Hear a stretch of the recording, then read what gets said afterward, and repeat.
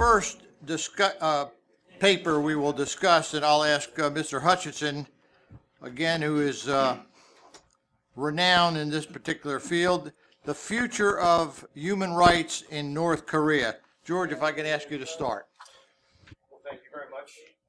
Thank you very much, General Tilelli, distinguished ladies and gentlemen.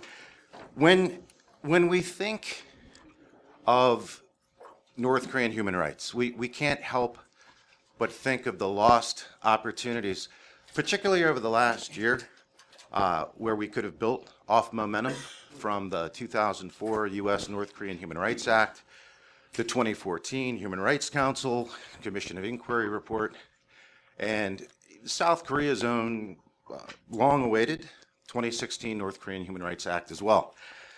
But the first major missed opportunity happened when President Trump and President Moon first took office in early 2017.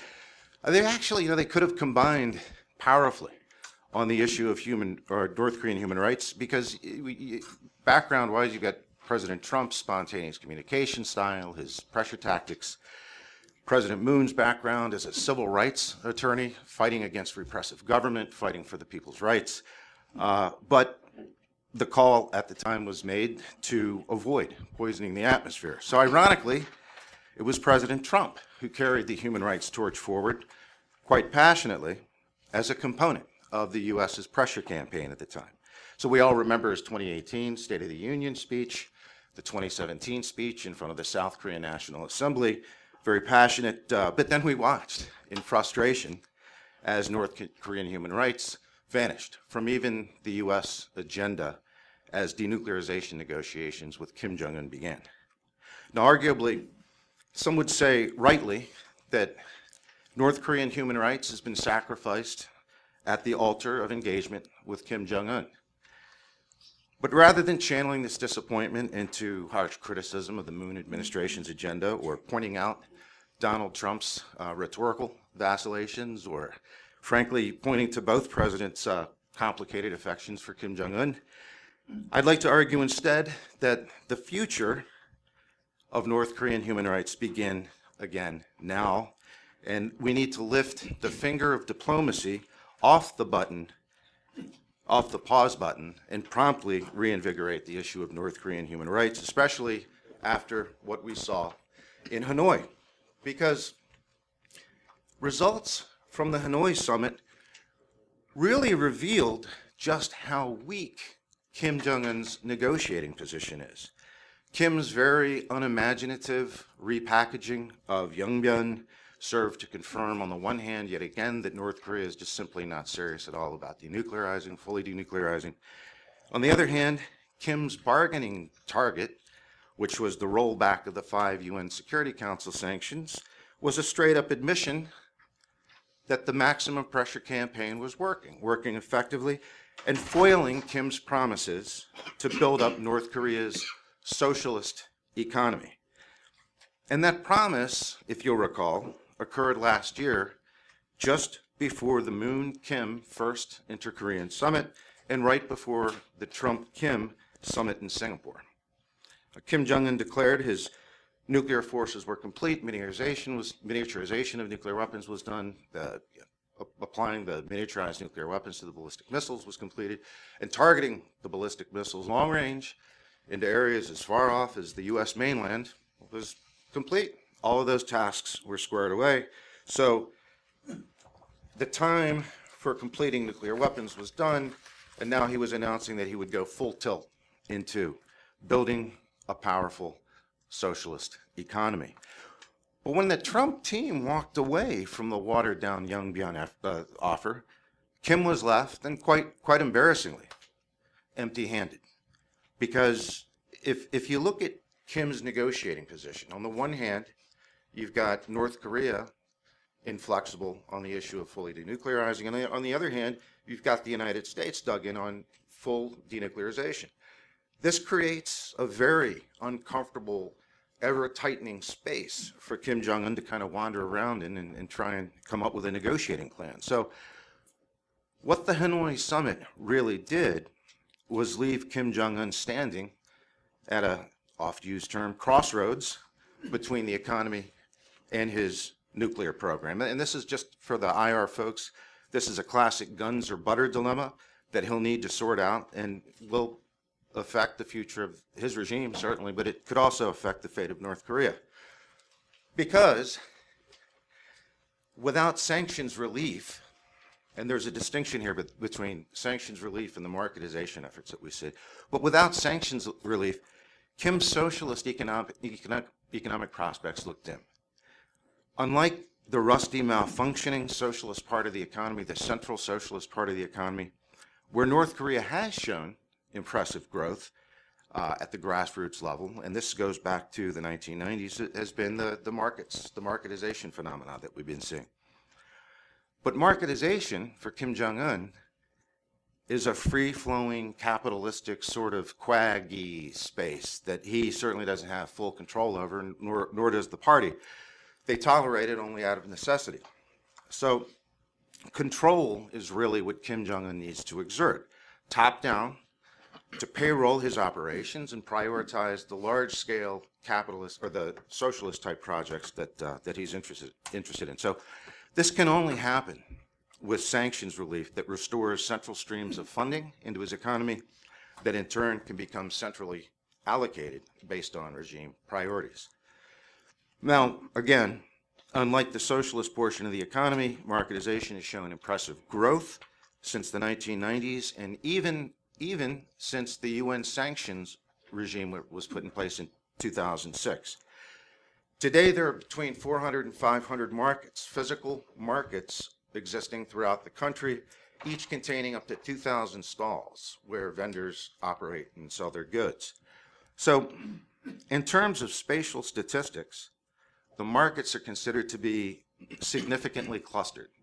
Near neighbor analysis would show that markets are significantly clustered throughout the country.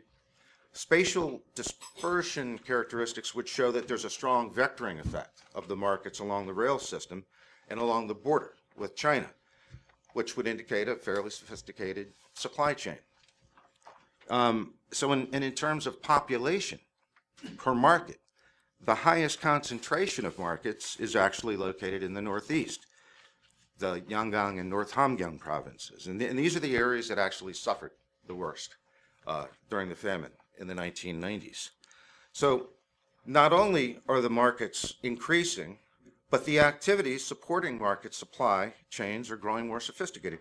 Cell phones are being increasingly used to communicate with agents and transportation services, buyers and sellers and so forth, and that's creating distinct wholesale and retail supply chains. Now, the regime is growing dependent on the markets because it counts on rents generated by the markets, and regime officials are growing more dependent because they count on the bribes that they get from the vendors who operate their stalls. So it's this growing dependency on marketization that makes it difficult for the Kim regime to get out in front of. Again, to maintain control, Kim needs sanctions relief. So Kim's counter strategy now to the U.S. dug-in position to keep the lid on sanctions until North Korea commits to full denuclearization is to soften the U.S. stance by creating, first, an ultimatum, which he's already done by giving the United States a deadline by the end of the year for sanctions relief. And then second, to resort to small-scale provocations designed to stay under the threshold of nuclear and long-range ballistic missile testing. Of course, we've seen that with the recent short-range missile tests. But more important, he'll ramp up full-scale information campaign operations to pressure Seoul and create tension between the United States and South Korea while he appeals to a distracted international audience in order to gain sympathy and food aid. Of course, we see this happening now as well. So now here's a transition point. Even if the United States, best case scenario for Kim Jong-un, even if the United States were to soften its stance, and even if North Korea were to show acceptable progress with denuclearization, sanctions relief is still prohibited under U.S. law, under sections 401, 402 of the North Korea Sanctions and Policy Enhancement Act, unless North Korea demonstrates certifiable progress in sanctionable areas. This is very important. So not just denuclearization, this includes human rights as well. So North Korea's latest appeal for food aid winds up being a brilliant reminder of the importance of human rights, because legally, should food be sent to North Korea, Pyongyang, as a prerequisite to sanctions relief, would have to demonstrate responsive and equitable distribution and allow for the transparent monitoring of aid in line with international standards. Now, under the law's human rights provisions, North Korea is not even eligible for temporary sanctions relief until it, A, conforms with international standards for humanitarian aid distribution and monitoring, and B, improves living conditions in the political prison camps. So legally, human rights is a requisite component to any discussion of sanctions relief. U.S. law, if you read it, doesn't necessarily prioritize denuclearization over North Korean human rights. And thanks to North Korea's food aid request, there's now a spontaneous opening through which to finesse human rights back into dialogue. So Earth to UN. Anybody out there work for the UN? So if you do mobilize to coordinate aid into North Korea this time, you're duty-bound by your own policies to ensure that it's done with human rights in mind. And what I'm referring to is the human rights upfront approach, which came into effect in early 2013. And that's a policy that ensures that the entire UN enterprise, the entire UN system operates with human rights in mind in order for aid to reach all vulnerable groups in need. So Roberta Cohen, HRNK's co-chair emeritus, has written eloquently on how the human rights upfront approach should be used as a basis for aid in North Korea, whereby aid agencies on the ground would be granted increased access to all vulnerable groups throughout the country, including prisoner populations. Now, the perfect model to use to implement this human rights upfront approach, arguably, in my view, is Nick Eberstadt's intrusive aid model. Aid under Nick's intrusive aid model would be administered non-negotiably by organizations providing the aid, staffed by Korean-speaking outsiders, and would include access to the prison camps.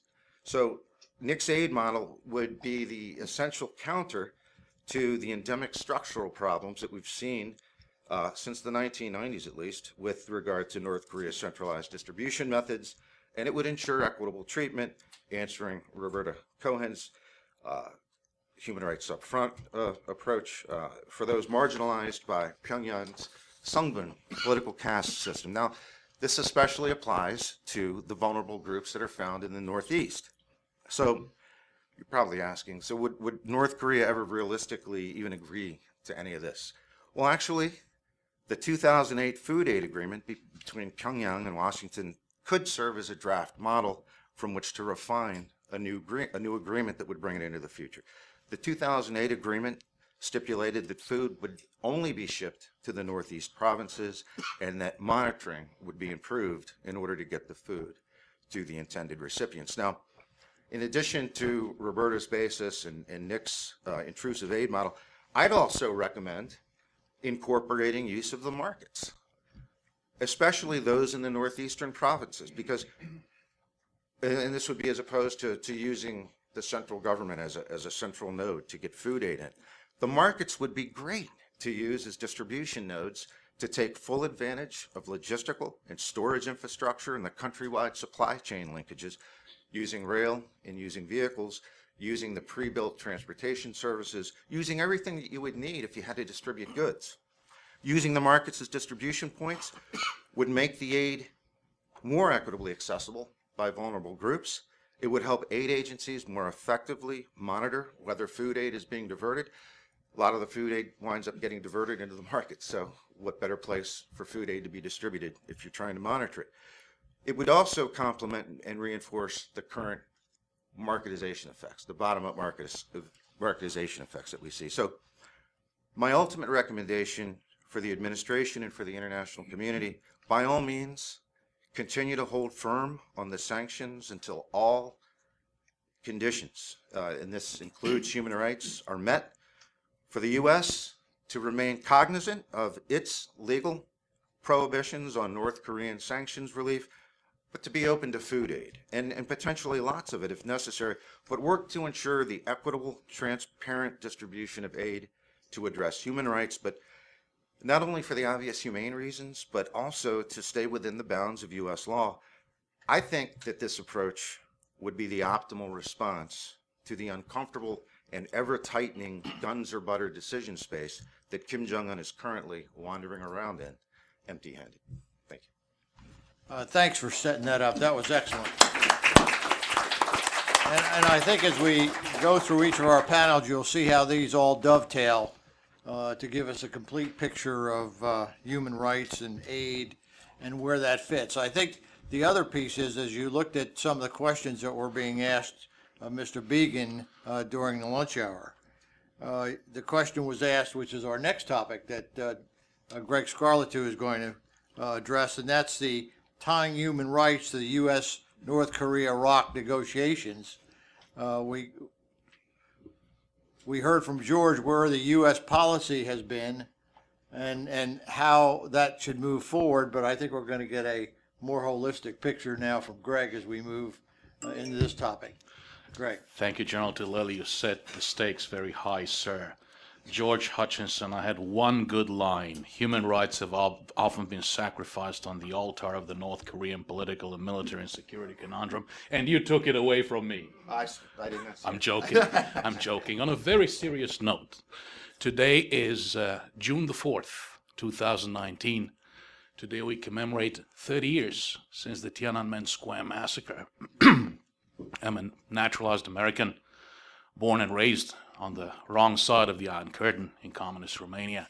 I was a freshman at Bucharest University when the Ceausescu regime fell, and I witnessed it up close and personal. And us, Eastern Europeans who lived under communism, continue to this day to be grateful to multiple U.S. administrations that did not give up on the human rights of Eastern Europeans. And I'll say it in particular, the Reagan administration. Thank you very much. For over a year now, we have witnessed movement on Korean Peninsula issues. I think that there isn't one amongst us who wouldn't agree that we all want peace, reconciliation, security, freedom, democracy, development, prosperity, and unification for all Korean people in the South and in the North. And we do know that the ultimate measure of inter-Korean unification, inter-Korean reconciliation, will be the impact it has on Korean people living in the South and in the North. That impact cannot be positive if we ignore the human rights of those 25 million Koreans living on the northern half of the Korean Peninsula. For 3 decades, multiple administrations, and here I'm bringing up the altar line, multiple U.S. administrations have sacrificed human rights on the altar of very serious political security, military concerns, nukes and missiles. We're talking millions of lives. How did that work out? Not too well. Perhaps it's time to factor in human rights concerns in a comprehensive approach to the DPRK, to the Kim regime. I would argue that rather than being an impediment, coordination amongst allies centered on human rights may be conducive to cooperation, and let's say it, amongst us allies, the Republic of Korea, the United States, and Japan, perhaps conducive to better trilateral coordination. After all, and this has been mentioned several times today, in February 2013, the UN Human Rights Council passed a resolution establishing a UN Commission of Inquiry that published its report in February 2014. It submitted the report to the Council. We know what the report is about. It finds that what's happening in North Korea is crimes against humanity being perpetrated pursuant to policies established at the highest level of the state. There is an informal coalition of UN member states that was behind the resolution, the establishment of the UNCOI, and behind multiple UN Human Rights Council resolutions every spring and UN General Assembly resolutions in Third Committee every fall. Well, some members of the coalition were also behind the inclusion of North Korean human rights in the agenda of the UN Security Council in December 2016, 2017, and prior to that, inclusion of human rights in, well, first it was an area formula meeting in 2014, followed by inclusion in 2015, 16, 17, not this past December. It just didn't happen. It needed 9 out of 15 votes of permanent and non-permanent members, and we could not make that happen. But the point that I'm trying to make is that this informal coalition of UN member states supportive of efforts to address North Korean human rights has included the United States, Japan, the Republic of Korea, the European Union, and of course others, Australia, New Zealand, other like-minded states. It will be very difficult for this coalition to operate without even one of its key members. For the past few months, my colleague Rosa Park and my other colleagues know that we have been working quite intensely on the abductee issue with our friends in Japan. We've had fairly sizable events here in Washington, D.C., and also a side event at the UN, an event that featured Chief Cabinet Secretary Suga, who is rumored to be moving, who knows, perhaps to higher places at some stage in the future, an event co-hosted by the permanent missions of the United States, Japan, the European Union, and Australia. Of course, one of the key members of the coalition was absent, and that is truly a pity. And this will eventually have a bearing on the effectiveness of efforts at the UN. Of course, none of us will speak against diplomacy. I'm a student of diplomacy myself. Diplomacy is great. Diplomacy is the D in the dime.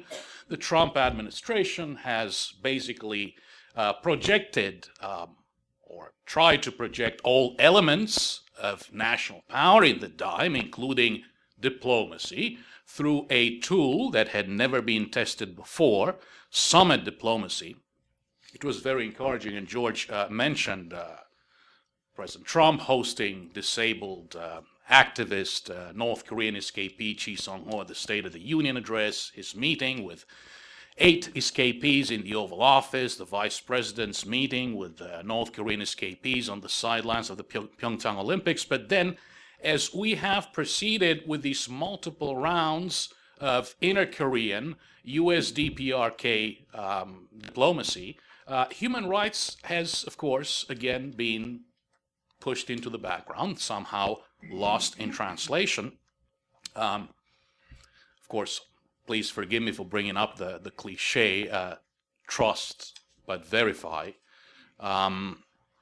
With North Korea, of course, the problem is that before going to verification, before going to CVID or FFVD, there is no trust. This is a regime that joined the NPT, pulled out of the NPT, and developed nuclear weapons. This is a regime that has ratified the 2 covenants, is bound by the Universal Declaration of Human Rights as a UN member state, and yet it violates each and every conceivable human right. So there is absolutely zero credibility. This is a regime that has breached just about each and every international obligation it has ever assumed. So perhaps North Korea's willingness to agree to the resolution of key human rights issues arising from its international obligations may provide a litmus test of whether it is truly ready and willing to proceed with steps toward final, fully verified denuclearization. Actual steps, concrete steps such as granting humanitarian access to its vast system of unlawful imprisonment and the eventual closure of this system and the relocation of prisoners, allowing unrestricted reunions of separated families, an issue that has been in the news very recently. All of these could constitute critical components of that litmus test. As tough as that might be, and we all know it.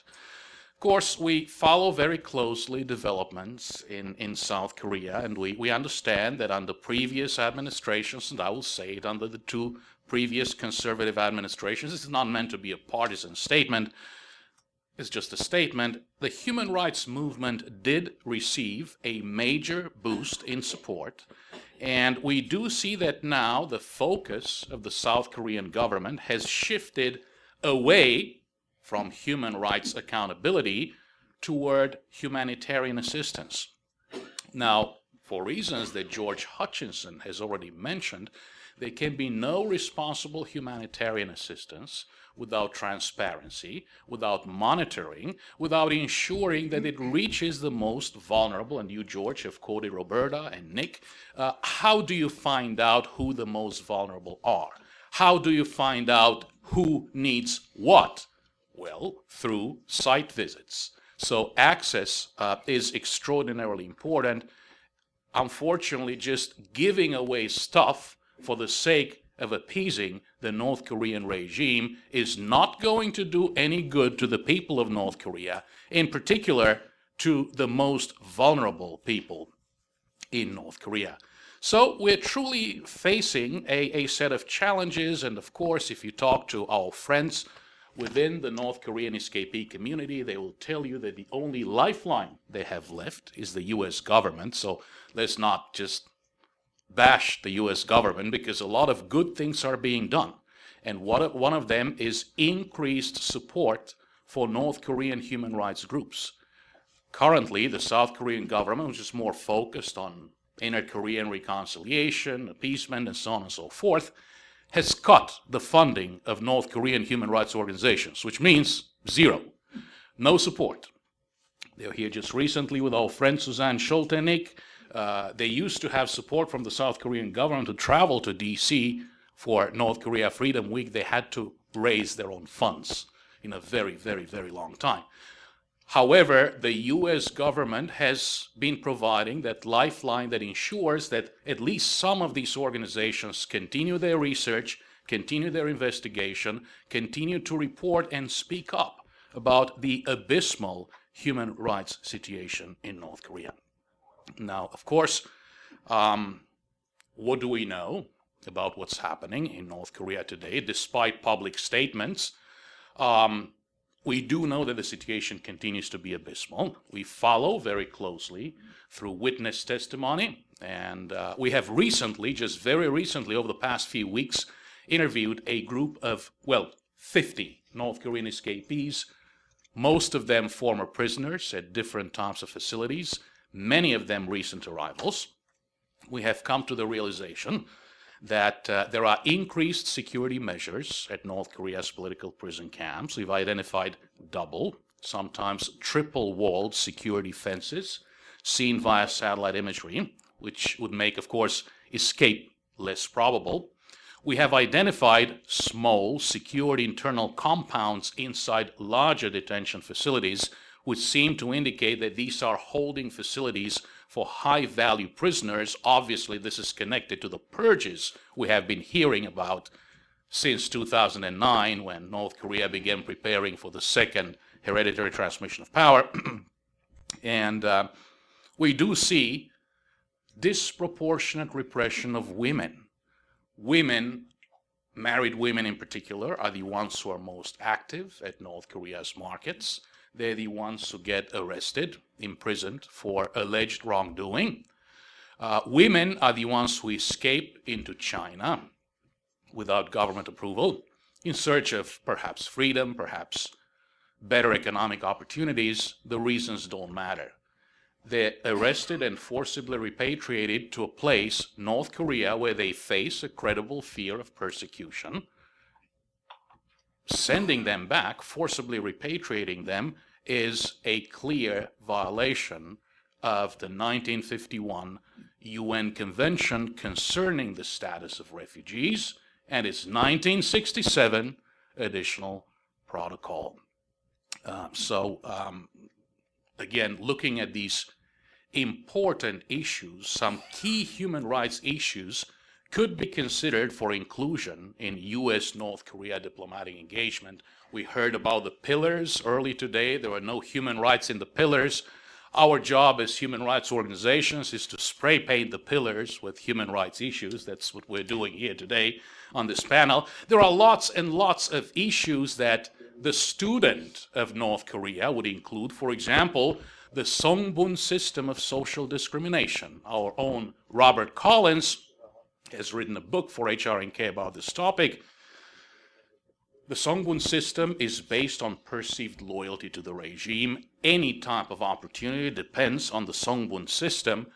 I know it sounds like an insane proposition right now, but any promise of change or abolishment of the Songbun system would be an immeasurable step toward improving the lives of millions of North Koreans.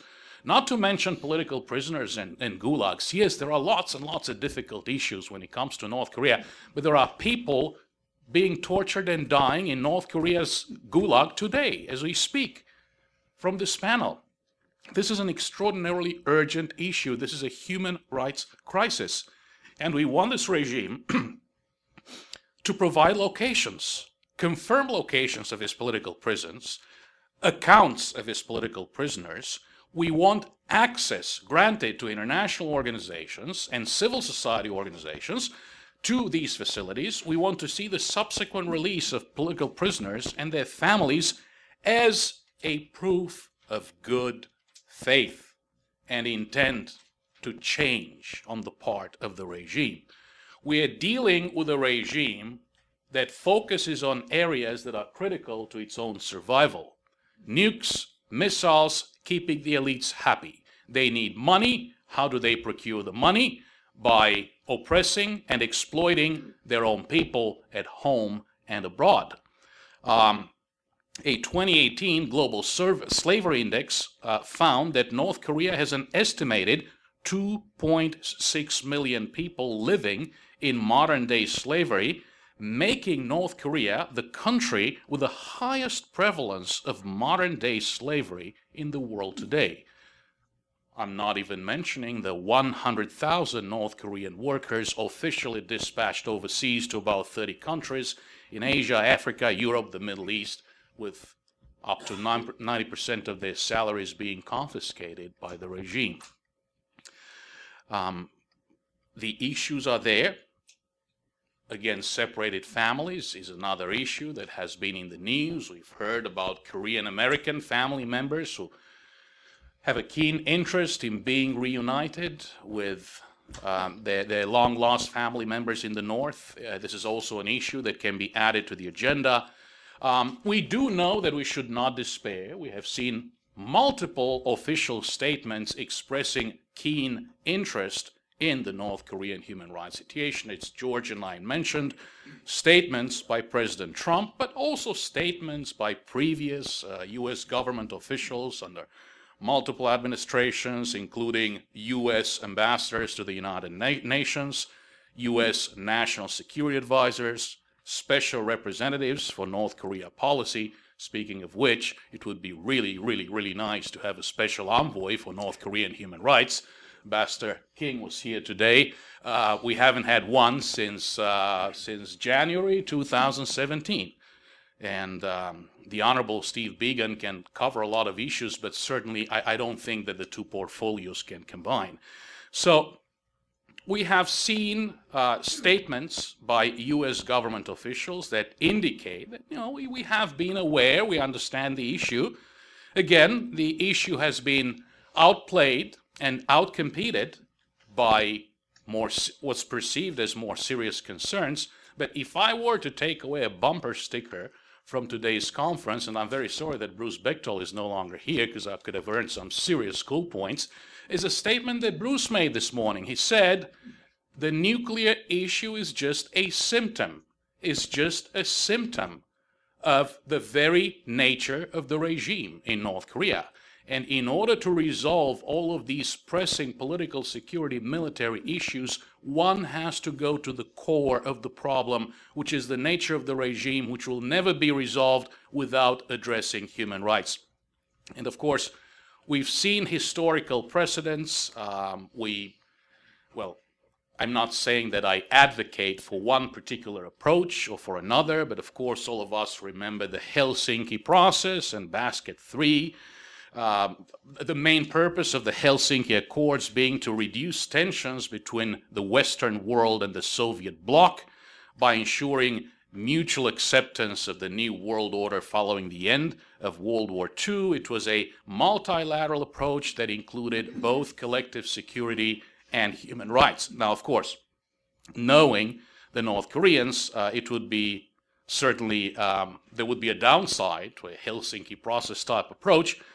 This might play, honestly, into the hands of the Kim Jong-un regime, allowing the regime to execute its fundamental strategic objectives, survival and recognition as a nuclear state, by insisting on the denuclearization of the entire Korean Peninsula, which is a phrase that we seem to adopt every now and then as well. This is again a North Korean formulation. The Kim regime indicates that rather than final, fully verified denuclearization, its interest is recognition as a nuclear power through SALT, strategic arms limitation talks, so START-type talks, strategic arms reduction talks, and of course, Helsinki-type interaction might enable the regime to do just that and gain recognition. But the reason why I raise the Helsinki precedent is just to say that there is historical precedent. Moreover, we'll remember the Reagan-Schultz approach, and this is a bilateral approach to the issue of the Soviet Jewry,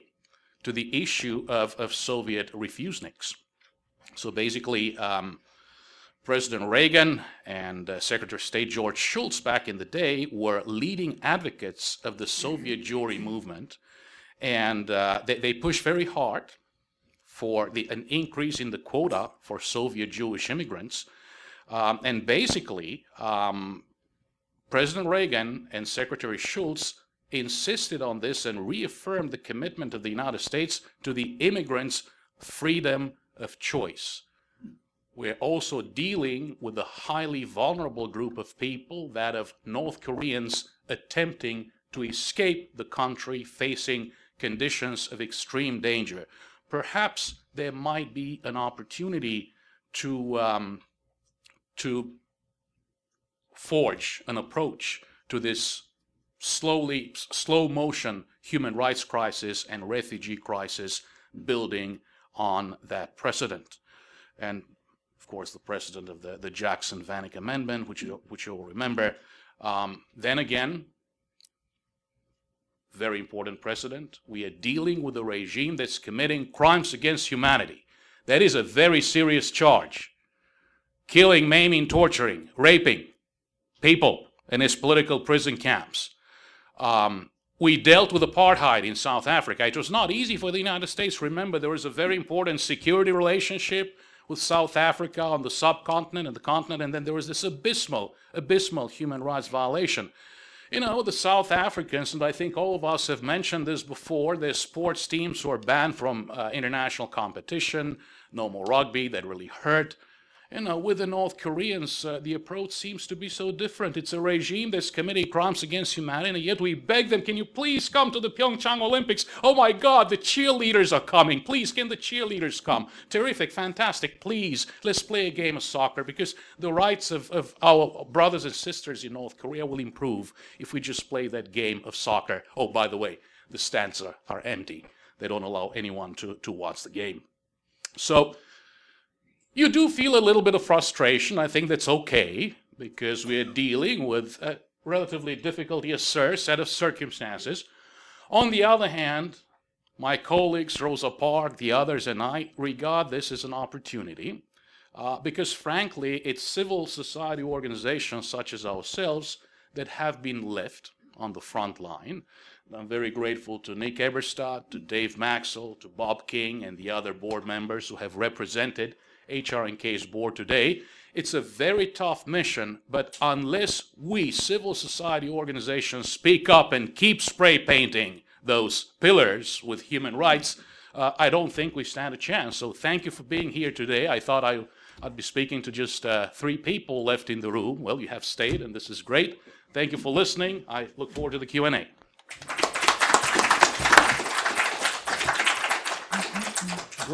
Greg, thanks for your passion. this is a topic that deserves passion, and we not only have to keep spraying the pillars, if you will, it has to be an indelible paint that doesn't get washed off from administration to administration. The order has already been placed, sir. Great. Our next topic, again, when we think about ROK-US Alliance and the role of the ROK-US Alliance and what it will play in human rights, I think Dr. Kim will give us a lesson to learn. Here we go. Thanks, Dr. Kim. Thank you, sir.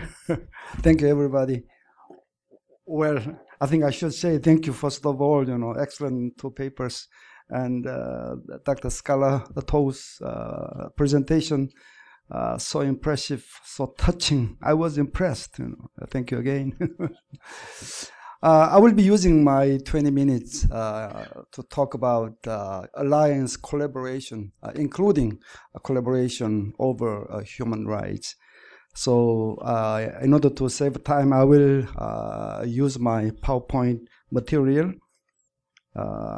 And then I will appreciate if you read my paper for further details. Okay, in this first slide, I just want to clarify so-called specter of denuclearization of a Joseon Peninsula. This is really deceptive language, but I think it's taking time for Americans to understand the deceptive nature of this terminology. Kim Il-sung used this term to demand withdrawal of tactical nuclear weapons from South Korea. And after withdrawal of tactical nuclear weapons, North Korea still used the same term in order to contend that all U.S. threat to the DPRK should be first removed. So the denuclearization of Joseon Peninsula doesn't have anything at all with the voluntary giving up of nuclear weapons. So it is taking time for Americans to understand this. This language has been greatly misused by Seoul government for the last 2 years. Seoul government say, look, now North Korea is committed to denuclearization. So government is telling this to the international community, to Washington, and to South Korean public, and still many people don't understand the trap and the deceptive nature behind this expression. So that's why I'm clarifying the real meaning of this language as the most immediate and the most important backdrops against which we can discuss how to collaborate. So this is the purpose of the first slide. Okay, then in what area, what kind of collaboration is needed? Okay, basically we need the collaboration, alliance collaboration in the areas of sanctioning DPRK and human rights, of course, and security. South Korea, I think this is the responsibility, bottom line responsibility of South Korea to participate in sanctioning North Korea and the maximum pressure of the U.S. government. This is bottom line responsibility as an ally. We need this in order to let North Korea know that adherence to nuclear weapons will give them intolerable damages. So this is why we should do this. And in security area, I think we should not negotiate out our alliance asset just to back dialogue to Pyongyang and North Korean regime, and we should not reduce our military drill, joint military drill. We should not do that. To the contrary, we should strengthen, we should increase them in proportion to the North Korean defiance, or in proportion to the deadlocked period of nuclear talks. So this is the way we should do in areas of security collaboration. So we should not make concession in this area. If necessary, we should discuss the possibility of redeployment of tactical nuclear weapons again. Why not? If North Korea further delays, and if North Korea further shows defiance. Or, in some cases, we may have to discuss possibility of supporting nuclearization of Asian allies, like Japan and South Korea. By doing this, we can press North Korea, we can press Beijing to change their policy line and to understand that if North Korean nuclear issues, if let go on indefinitely, can change the whole strategic landscape in this area. So, of course, personally, I don't think we, South Korea, will go nuclear, so that will not happen. But why not talk about using that as a diplomatic card, pressing North Korea and Beijing? Why not do that, So South Korea will not go nuclear without agreement within the framework of alliance, So anyway, these are the basic areas we should collaborate. And in human rights, this is a really tricky area. Actually, this is an unexplored area, I think everybody knows what's happening in North Korea, and Dr. Scarlatoiu already described very, very, very well, abysmal human rights situation. We all remember that in the 2014 COI report concluded comprehensive, systematic, gross violation of human rights is going on in North Korea. And that report also recommended referring to the supreme leader in North Korea to International Criminal Court.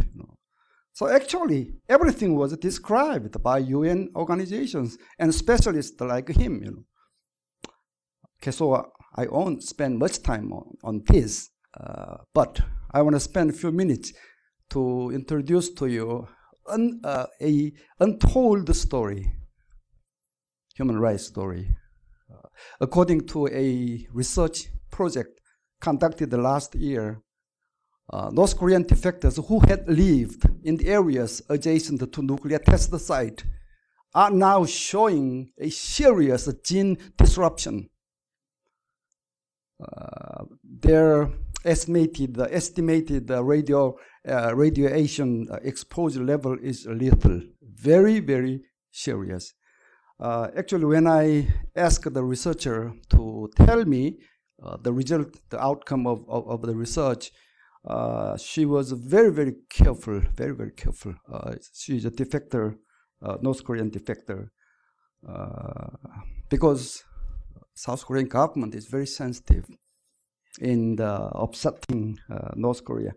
So this is what's happening actually. So I'd like to argue that very immediate attention should be paid to this issue. Innocent people in North Korea living just the area adjacent to the nuclear test site are dying without knowing what's happening to them. They are defenselessly exposed to radioactive contamination. So this is a really urgent issue. I would argue like that. In this slide, I also want to emphasize that approaching North Korea through a human right issue, human right problem, is really, really important. It can be like a silver bullet or a panacea that can settle all North Korea problems, including nuclear ones.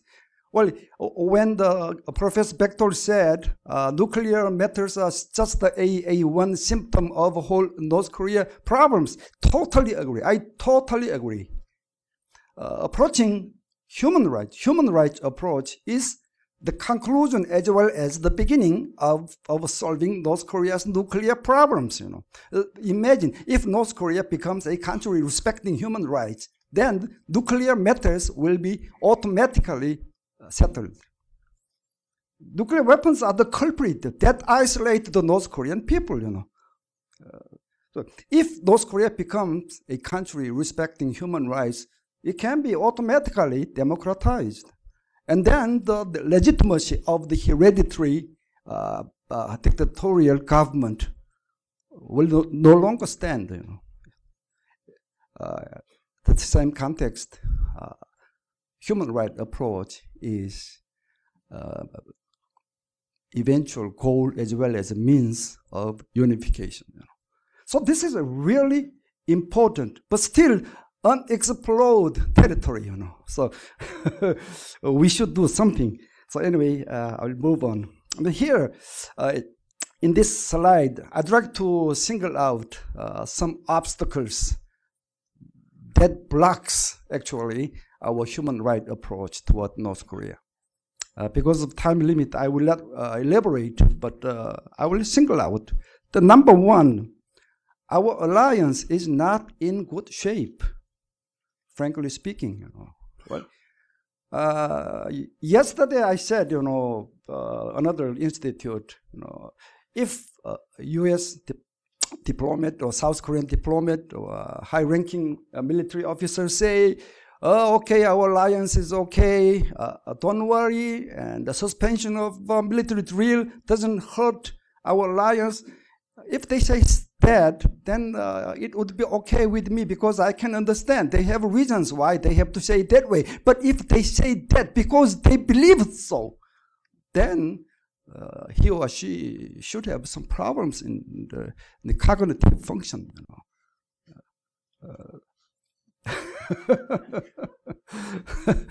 So there are many factors, North Korean factors and the Trump factors and South Korean factors. North Korea has so far successfully conducted the so-called the calculated madness game, or rationality of irrationality game. So increasing number of U.S. citizens are asking questions. So why should we brave to become a nuclear attack of North Korea to protect South Korea? So this is alliance decoupling effect. And then the Trump effect. We know that President Trump has some commercialistic approach to alliance policy, and he has a propensity preferring immediate interest and gain rather than the traditional values. So this is so-called the Trump factor. But the final judgment should be postponed because we still don't know. President Trump may be dealing with North Korea in ways North Korea has never experienced under a more grandiose, a more deeper strategy to fundamentally change North Korea. So we don't know yet.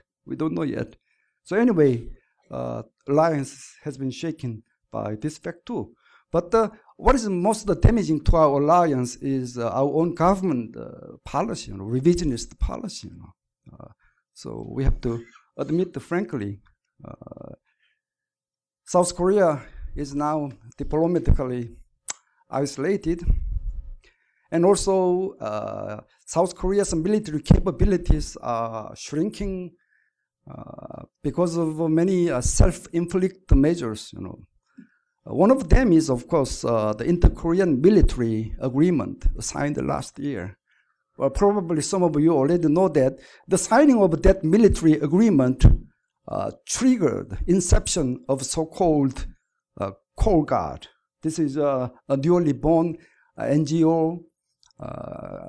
All its members are retired generals and admirals. So the full name is Korean Retired Generals and Admirals Corps Defending the Nation. This is Coast Guard.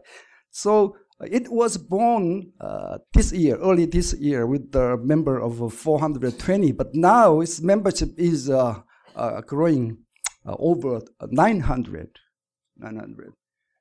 So this NGO is my own. I am one of them, the only civilian expert, actually. This organization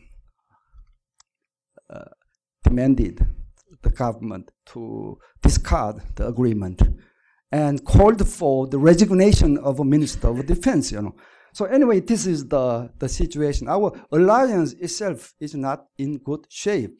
So then collaboration is more problematic, you know. So we should recognize that. And another obstacle, well, there are so many beautiful theories how to deal with the North Korea in terms of human rights. And there are very nice suggestions made by Dr. Hutchinson. I read his article. There's many good ideas there. You know, intrusive aid, or the transparency of distribution, or monitoring system. And there are many ideas, but the implementation is a separate question. Implementation is separate question. North Korea does not and will not accept the recommendations. If they accommodate their recommendations, that they think their regime may collapse. You know. So it's a real difficult problem. And also the referring North Korean leaders to the International Criminal Court, or applying the so-called R2P concept to North Korea, R2P, responsibility to protect.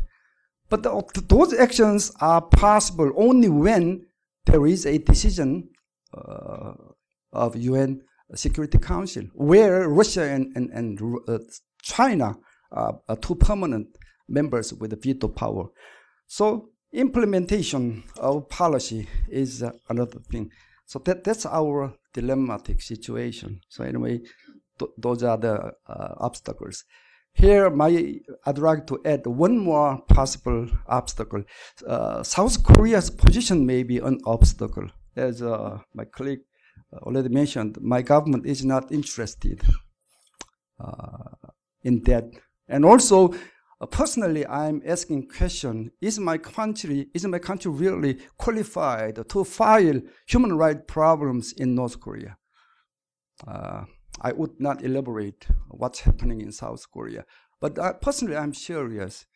Are we really in a morally justifiable position to file complaint about absence of freedom of press, or absence of some right, or I don't know.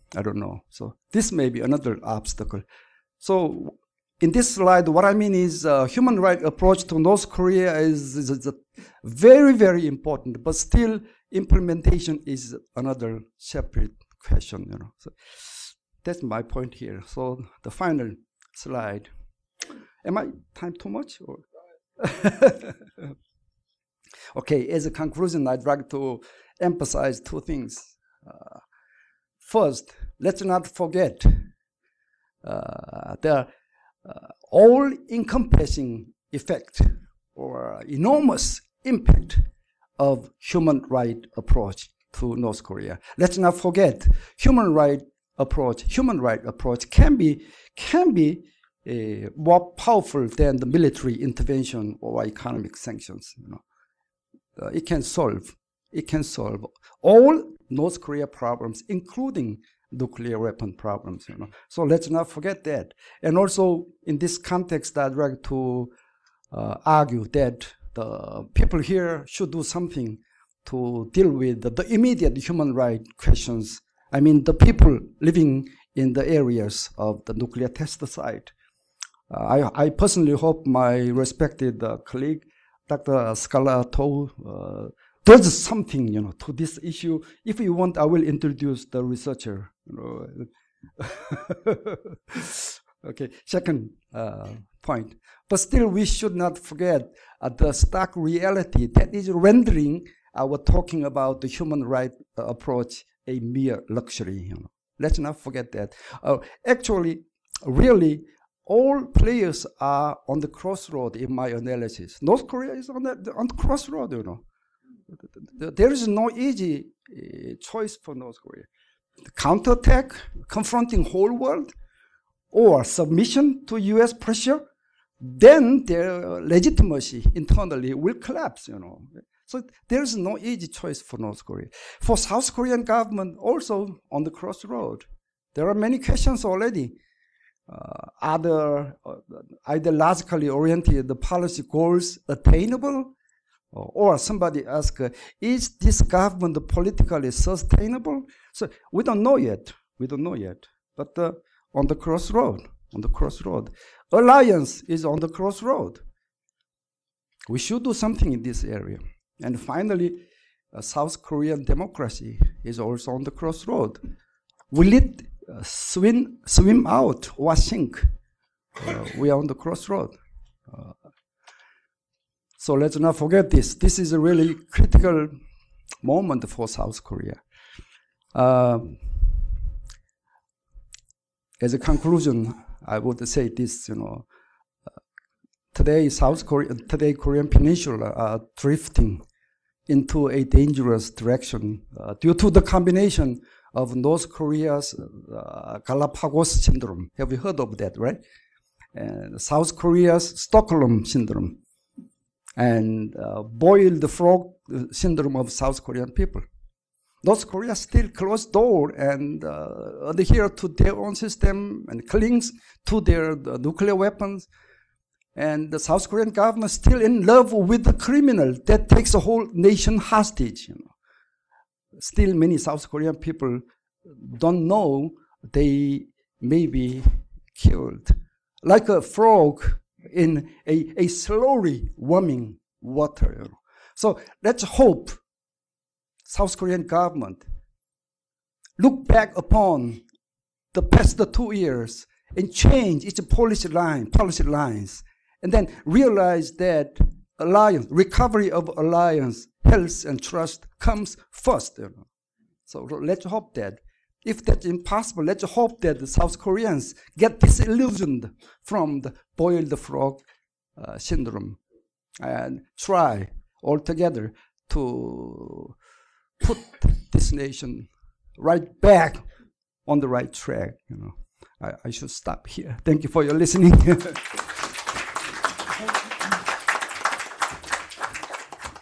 Dr. Kim, thank you very much. Needless to say, very stimulating comments, and I think you'll get a lot of questions on some of your theses. Let's go to discussants, and I'd like to give you about 10 minutes each. Talk about each of the papers or one specifically, and I'd like to start with Dr. Eberstadt. Thank you very much. I think there are few places around Washington and a whole lot of places around Seoul where people would have absolutely hated each one of these papers. I'll get back to that. But you didn't draw a discussant who dislikes these papers.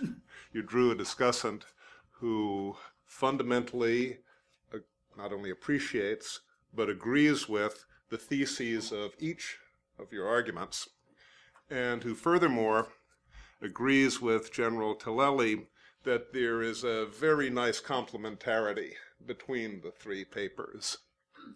George Hutchinson's analysis of the situation in North Korea and the strategy for food aid, and in inter alia, his fun and games with Stata. I never thought I would live long enough to see someone pull a chi-square out on a conference here, but the world's always more interesting than I can imagine. Greg's beautiful paper and beautifully eloquent paper about the realities in North Korea. And I mean, I don't know how you do this, Greg. I mean, this is your third language. This is your fourth language. It's really immensely moving and I think compelling. And Professor Kim's very, I think, convincing assessment of the gaps in the alliance with respect to what's missing with human rights as an element. And it was a very playful paper. I encourage you guys to read this. He pulled the Galapagos syndrome out of the hat just at the end, but he's got a lot of other things about perfect storms and all sorts of things that are going on in this paper, which makes it very fun to read. I'm I'm not going to ask you all to write papers that you didn't write, because I think you've all acquitted your assignments excellently. But I do have a question that I would like to pose to each of you. There was a bestseller a few years ago by a guy called Thomas Frank, and it was called What's Wrong with Kansas? I'm not going to be asking you guys what's wrong with Kansas. Give you a couple of just one or two anecdotes, which will kind of get at what I want to ask about. Back in 2004, I think it was, you can Google this and find out if I'm right. The Korea Human Rights Commission came up with a report, I think they released it on July 4th, to indicate what the pressing human rights emergency was in the Korean Peninsula, and the one that they identified was forced haircuts in South Korean schools. The Korea Human Rights Commission and problems in the peninsula. I'm not making this up. Of course, that was under a sunshine government. Fast forward a few years, let's say to around 2012, and you're under a so-called conservative government in the ROK. And there's a book which was a bestseller everywhere else in the world called Escape from Camp 14. I'm sure many of you know it. It wasn't a bestseller in the South because it couldn't find a publisher in the South. I think eventually a nonprofit institution, published it at a loss. I believe it, although the book was written in Korean, it appeared in Korean, I think, as maybe the 23rd or 24th language that the book came out in. I think you see what I'm trying to get at here. We're all familiar with this awful Landsat space map, which shows Northeast Asia with this dark area in Northeast Asia between China and the ROK. But if we had some sort of an international human rights map, which did the same sort of thing for human rights activism about North Korea, the dark spot in the universe would be demarcated by the ROK. So the question is, what's wrong with South Korea? It's not that we don't understand the realities of the human rights nightmare in the DPRK. I think it's been 5 years since the COI of the United Nations. We're beyond the point of arguing whether information about this is really a CIA plot or something that's coming from my own beloved neoconservatives. It's a matter which is afflicting the same nationality, the same compatriots. So the question is, why?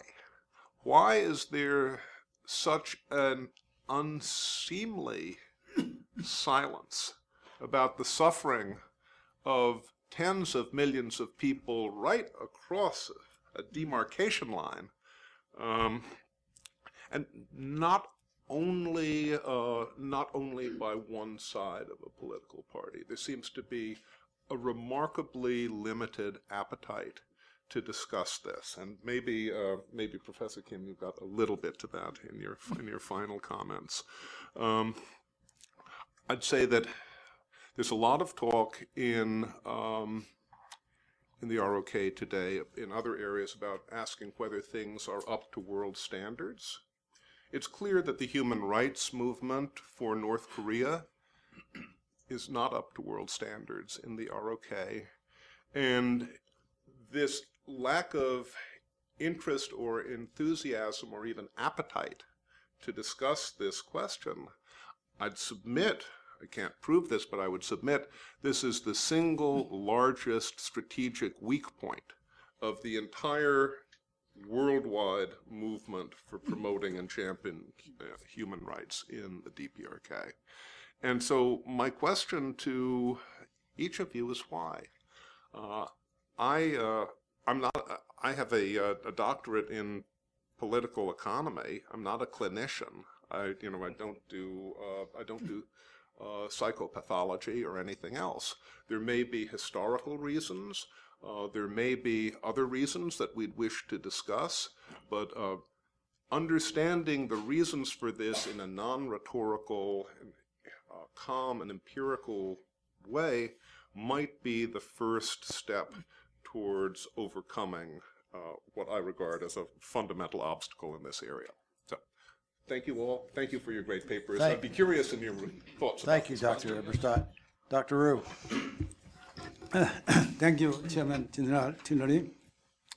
Here I am the last discussant, but my comment and questions are not the last one, rather much more significant one, I think. I have three sportive comments to Dr. Kim Taewoo and three related questions. First, as Dr. Kim Taewoo points out, the North Korean Chairman Kim Jong-un's new proposal of phased denuclearization is nothing but another deceptive trick.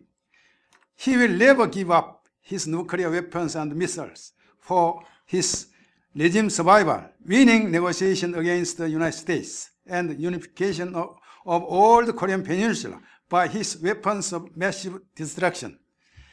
In this aspect of human rights of the Korean people, North Korean people, the nuclear tests have severely damaged the local residents' health and environment. Obviously, it is another violation of human rights of North Korean people. As Mr. Hutchinson observed, there is no reason for North Korea to dismantle its nuclear weapons and missiles. North Korea's intention and reality is absolutely different from South America case. Therefore, the solution by international or bilateral negotiation with the North Korea is the best and realistic way for North Korea to earn economic and security assistance with its nuclear weapons and missiles. So such negotiation cannot be a realistic policy for United States and South Korea to dismantle the North Korea's WMD. And the South Korean government seems rather to help the North Korean policy. In this sense, why does the United States President Donald Trump hesitate realistic military options, including preemptive strike and regime change by the military means? The preemptive strike is certainly the total, once and for all, total solution to resolve North Korean problems, including WMD and human rights issue. In the last year, in this conference, I strongly insist on preemptive strike, but till today, I have no idea what is the United States President's basic position. In this sense, what is the President Trump's new policies and strategies to be able to end the denuclearization negotiation? And second, and also Dr. Kim pointed out the solution of human rights issue of North Korea is an effective way to fundamentally resolve all of the North Korean problems, including WMD and such as nuclear weapons, biochemical weapons, and missiles. Thus, the human rights issue is a significant tool and goal to resolve all of the North Korean problems. In the end, North Korean people will realize that their own nuclear weapons make them more dangerous because the United States will intensify and extend the economic and military sanction on the North Korean regime. In this circumstance, the North Korean people will be motivated to demand the regime to throw away their nuclear weapons and missiles. This seems to me Dr. Kim's essential point. I fully agree on this observation. Therefore, one of the most realistic ways is to intensively put pressure to North Korea to improve human rights of North Korean people with collaboration of the US-ROK military alliance. So, the US with South Korea or US alone must increase and extend the more intensive and heavy sanction on North Korea. Thus, the US must simultaneously demand the nuclearization and improvement of human rights of North Korean people. And as Hutchinson points out, and also Mr. Scarlatoiu pointed out, and in this morning session, Mr. Ferrier also agreed. Economic assistance and human rights issue cannot be separated. South Korea's inter-Korean economic project and the human rights issue must be simultaneously, synchronously carried out.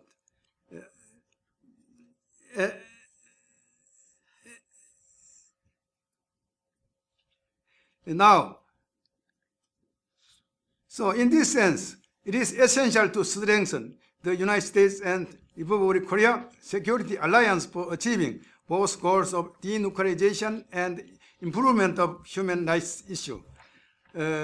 North Korea's human rights issue has been vanished from the President Trump's summit agenda. Now, I do not know the President Trump's position on this issue.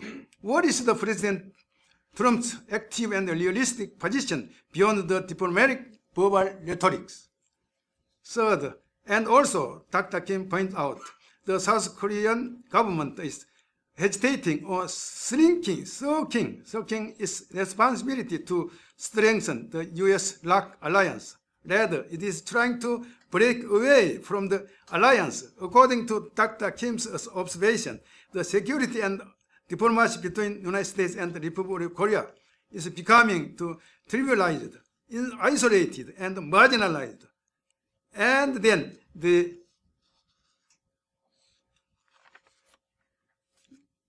US-ROK alliance now also becoming loose or ceased to exist. In this context, what is the President Trump's position in mind? Here, I am not asking to Dr. Kim, rather I am asking to the presenters and discussant to American side. Thank you. Thank you very much. Very interesting questions. What I'd like to do is just start with Dr. Kim and work towards the right and give you about 2 or 3 minutes to address the discussants. I want to allow those who have stayed to have a maximum opportunity to ask questions. So Dr. Kim, I'll start with you. Okay, long dark silence on what's happening above the borderline. Well, the human rights approach is not something South Koreans are very much used to utilize so far. And academic accumulation is not much comparing to the United States or European countries. And also our history of democracy is shorter than other countries. And more decisively, on top of that, the Korean government is not interested. The case is the same even in the previous government. This is both conservative or progressive government. So always the priority was given to how to reconcile with North Korea, or how to deter North Korean threat. So absolutely there has been a lack of discussion on human rights. So it's a result of a combination of a variety of reasons, I think. I think that's it. I'd like either Greg or George to address Dr. Eberstadt's question, which is very, I think, a nuanced question that we'll never get to unless one of the two of you answer. Greg, why don't I go to you? Yes, thank you for the great question, Nick. The first answer is textbooks. South Korean textbooks do not tell the story of the North Korean Gulag or human rights violations. Our children learn about the Holocaust from their textbooks. Why do South Korean textbooks not tell the story of North Korean human rights violations? Because they're dominated by very, very far left-leaning teachers' unions. There are cultural factors. This is a Confucian society. I have bright, brilliant young men and women from South Korea who have volunteered for the Committee for Human Rights in North Korea. Some of them are in the room with us today. However, human rights organizations and activists need good people and funding in order to survive and operate. South Korea is, of course, a Confucian society. It's not very big on charity, on giving. When people give, they give to educational causes, less so to human rights causes. There's another issue. Young South Koreans work very hard. They go to good schools. When they graduate, they and their parents want them to have great lives. Work for one of the large corporations, one of the chaebols, for the government. They want them to have prestigious jobs. In the current world of South Korea, it's a very hard thing to say, but I'm one of them, so it's okay to say it. NGO jobs are not regarded as prestigious jobs. Human rights NGOs, even less so. North Korean human rights NGOs, even less so. So this adds some additional dimension to the problem we're facing. So how do you create opportunity? By making funding available. Okay, so South Koreans, still a Confucian culture, are not very big on giving. Corporate entities have been punished under certain administrations when they gave to causes that were perceived as being conservative. Even when administrations change, a business person will never donate to the cause again because it's a headache. It's as simple as that. So the only source of funding is the government. Finally, after so many years, both ends of the political spectrum agreed, and they finally passed the North Korean Human Rights Act. The North Korean Human Rights Foundation was never funded. Funding for human rights projects was cut by 92%. So there is no funding available to create a pool of experts, young experts, to work on this particular issue. It has to go back, though, to textbooks. It has to go back to families understanding the gravity of the issue and talking to their children, not only going to the Sky universities, being successful, making a lot of money and having great lives. I talk to my daughters about communism and Eastern Europe. Of course, I lived it. But the only way to ensure that issues are important to parents and families is to teach this issue in schools. Thank you. George.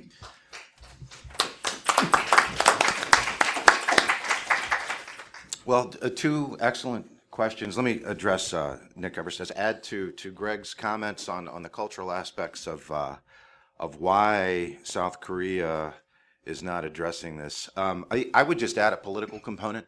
And if I had an opportunity, I'd channel Moon Jung-in, maybe the ghost of No Moo-hyun, to explain from a political standpoint why I see this lack of recognition of human rights. And I just think it really cuts down the Navy captain. We had a discussion yesterday, and he made a great comment that there's really no middle political component. You're either on the left or on the right when you find yourself talking politics in Korea.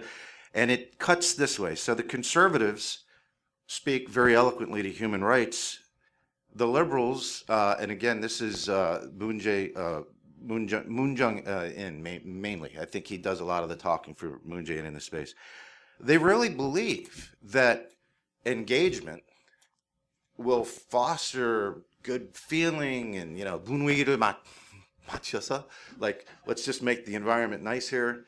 And we'll, 기분을 위해서, we'll just kind of like work through this together. And that at some point, the North Koreans are going to get it. They're going to go, these guys are nice. They're reaching out to us. We're sitting down. We're sharing, we're drinking alcohol in the appropriate manner. We're sharing coffee. Everything's going to work out. And this, we've seen this play out a few times under No Moo-hyun. We saw it play out under Kim Dae-jung to a degree. And it really didn't play out all the way. It never got to the point where we'd ever see an endpoint like that. So I think just to add a political piece to that. And to sort of your question, what is President Trump's endpoint and where may he go? I really think if you were to go back and watch the video that President Trump played for Kim Jong-un, it was kind of laughed at and it was made fun of, and it was very interesting to watch. But it kind of tells the story. It's, you know, we're going to hold you to complete, fully verifiable denuclearization. There's a big deal at the end of this rainbow if you decide to comply. But if you don't, and the video pretty clearly talks about consequences. It talks about opportunity, but it talks about consequences. And if you think maybe President Trump was just being clever, he was just going to throw that little video out there just to kind of capture some, you know, immediate attention. I don't know. You know, I think maybe there was some serious forethought put into that. So I challenge everybody to go back and just take a quick peek at that 4-minute video again. Thank you. At this point, I'd like to open it up to the guests here today. What I'm going to do is I'm going to do 3 questions at a time so we can address the three questions and don't lose sight of what the questions are. So we'll start right here.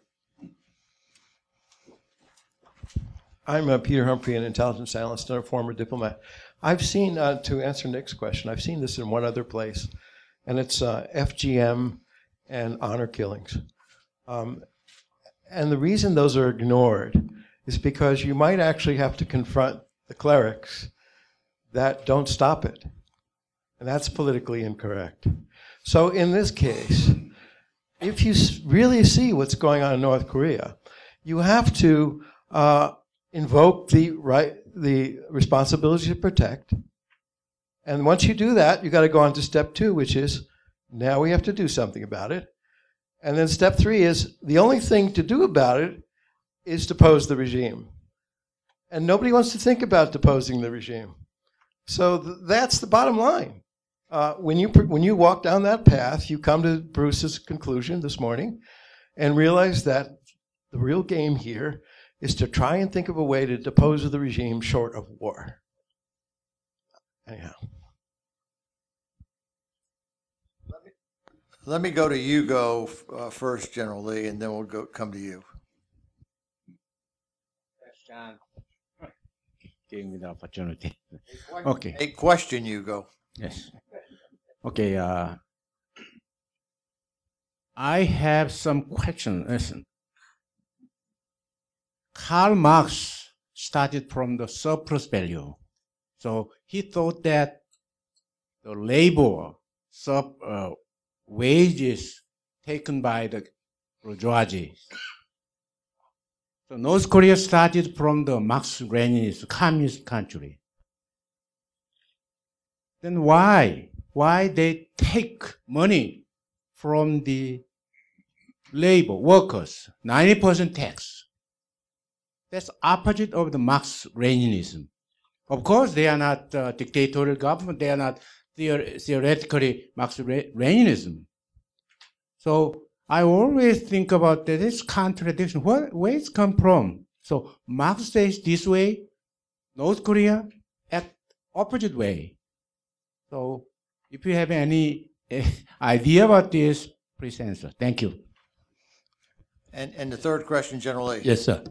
Based on my personal experience for the last 15 years dealing with the North Korean defectors personally, I'd like to bring up the 2 questions, okay? One is Mr. Hutchinson, that about human rights movement, particularly on the North Korean people. I think the guy who experienced with that human rights problems, they can say something from their heart. So that from that point of view, there are more than 30,000 North Korean defectors living in South Korea. So what is your suggestion to raise up those North Korean defectors to a force as a human rights movement to give a certain impact to the people who do not know about that problem? Second question is that Mr. Scarlatoiu, you talked about the Human Rights Alliance. Everybody knows about that. It's kind of constraint and limit of dealing with their political society. It's so sad to see the state-level politicians playing with the human right for their own political purpose. Therefore, do you have any suggestion making non-state-level alliance for the human rights movement? That's my question. Thank you. Okay, let's start with you, George, and we'll take either or both. I'd like it to be short answers so we can get to other folks. Yes. So how do we raise up the effectiveness of the 30,000 plus defectors? I think funding and attention to ensuring that the NGOs have their voice heard, credibly, work with the NGOs. But other than that, right now, governmental conditions may preclude some of those opportunities. So, Greg? If I may take the liberty of addressing the first question as well, I think that, of course, you're absolutely right, George. Funding, resources are absolutely critical. Again, the U.S. government is trying hard. U.S. donors are trying hard. It also takes persons within the community of North Korean escapees, people who are willing to lead and people who are willing to follow. But regrettably, we see that this community, and it has to do with the limitations they face in terms of resources. It's a community that's quite fragmented. It's not as cohesive as we'd like it to be. And perhaps there are some cultural factors there, if you think of the independence movement facing somehow, during the Japanese occupation period, similar challenges. So it will take leadership, and I'm fully confident that those leaders are there within the North Korean escapee community. Generally, you raise another great point, non-state alliances. Actually, I have a great example.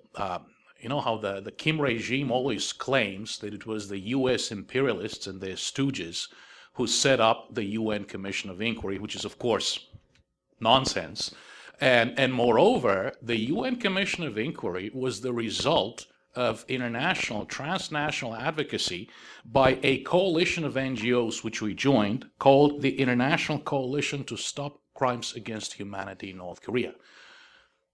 We addressed our elected representatives here, our colleagues did the same in South Korea or in Japan, and eventually we persuaded elected officials and other officials that this was an issue that was extraordinarily important to people living under democratic societies, allies. This was a matter of true concern, and we did manage to turn this into a movement that resulted eventually in the establishment of the UN Commission of Inquiry. No one group should assume full credit for this. There are a lot of groups involved, not only in Korea or in the United States, but also in Japan, in other places in Asia, Europe, even in Latin America. We need to resuscitate the movement precisely through this type of effort. So within our own community of civil society organizations, we need individuals and organizations that are willing to lead, and individuals and organizations that are willing to follow. Dr. Kim. Yes, I think we don't need to be confused about the term Marxism-Leninism. These languages have been already deleted even in North Korean constitution and covenant of their Labor Party. So we can think very simply, North Korean socialism is not socialism. This is a socialism in North Korean version. It could be a variation of a socialism, but North Korea's socialism is not real socialism, so we don't have to be confused.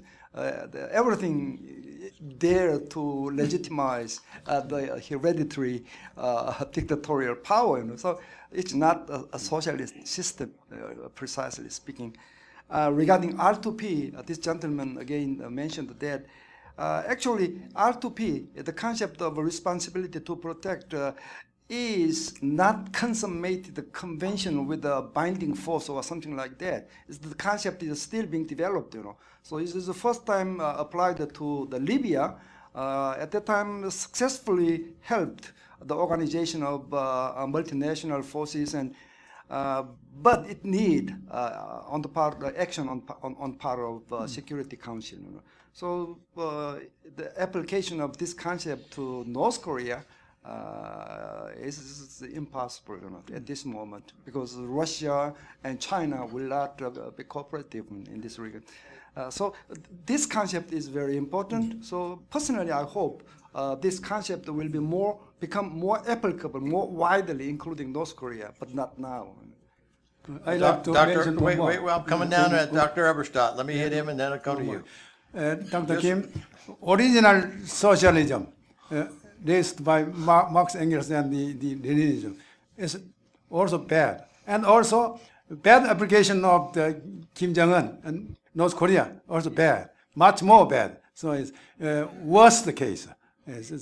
Both of socialism is too bad. Dr. Eberstadt. Well, there's an error in political rhetoric, which is known as reductio ad Hitlerum. And I will try to avoid that, but I will point out that the real existing North Korean system today is a system which we might want to call racial socialism as opposed to Marxism. Okay. Right in the back of the room there. Just briefly, two questions. First question is George Hutchinson. How can you the definition of the human right? North Korea and China always arguing the Western countries applied for two standard human rights, the principle to the countries in North Korea and China. And then my second question is to Gray.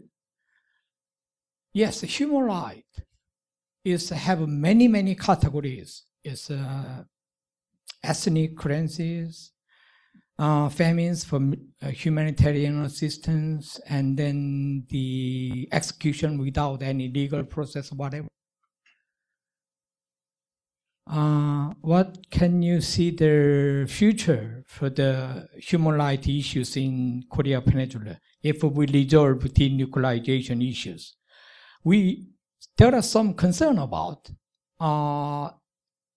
rather than North Korea is becoming more South Korea. South Korea is more becoming more, North Korea because it's a social fabric problems.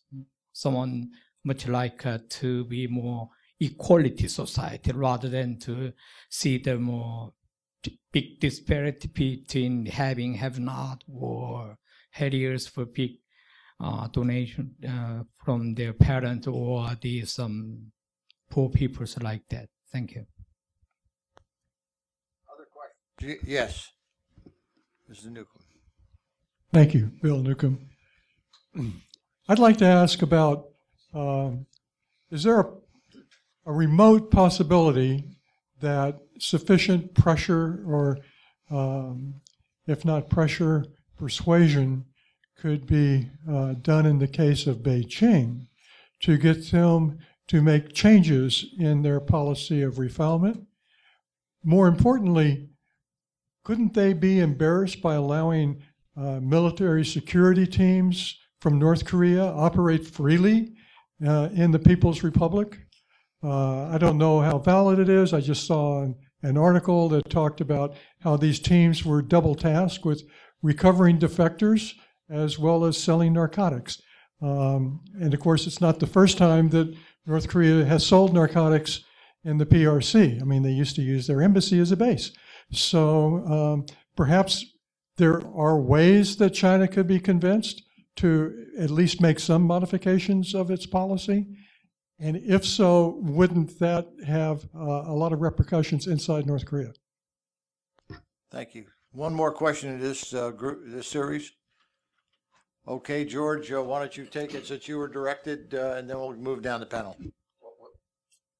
So what I'd like to do is just tee up an answer that Greg can help me elaborate on. But I think when the question was, what is human rights in the context of North Korea? And just in general, well, I mean, there's basic human rights. If you went down the laundry list of all the basic human rights, freedom to speak, freedom to exercise will, freedom to worship, freedom to read books, freedom to seek education, freedom to, if you went down the whole laundry list, you'd see that North Korea is probably in violation of all of them. Now, is there maybe a more codified definition I think you're spot on, George, and this reminds me that one type of criticism that's directed at us, North Korean human rights organizations, is that we focus exclusively on civil and political rights and not on social, economic, and cultural rights. And the answer to that is, by the way, the right to form unions, free unions, is an economic, social, and cultural right. Collective bargaining and all of those labor rights, fundamental labor rights codified in the core ILO conventions, are all economic, social, and cultural rights. The future of the human rights issue in North Korea, if the nuclear issue is resolved, I firmly believe that the nuclear issue cannot be resolved without addressing the human rights issue. It's impossible in the absence of trust. We are constitutional republics or liberal democracies. The United States continues to be the leader of the free world. How can we guarantee the survival of a regime that's committing crimes against humanity? How can verification be possible in the absence of transparency? So we will have to address all of these critical human rights issues. On South Korea, just 10 days ago, I was very heartened by my former fellow countrymen in Romania. 50% of them came out and voted, and they voted a corrupt administration out of office. 30 years after they brought down the communist regime of Nicolae Ceausescu, I really didn't think that they still had it. They had it. So I have great confidence in the people of South Korea.